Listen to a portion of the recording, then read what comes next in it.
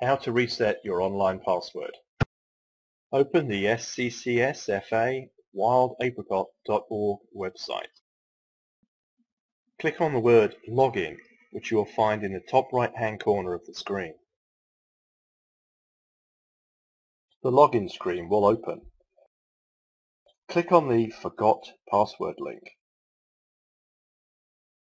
The Reset Password screen will open. Enter your email address and click on the Submit button. The Reset Password message will be displayed, confirming that an email message has been sent to you. Open your email account and look for a message, Choose a new password. Open that email. In the middle of the message you will see a link titled To Choose a New Password Go To. Click on that link. The link will take you to the Reset Password screen. Enter a new password, which must be a minimum of 7 characters. Enter it again in the second field to confirm.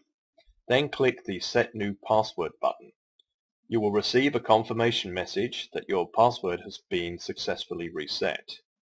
Congratulations, you have successfully reset your password. Click the Home link. You may now log on to the system using your email address and this new password.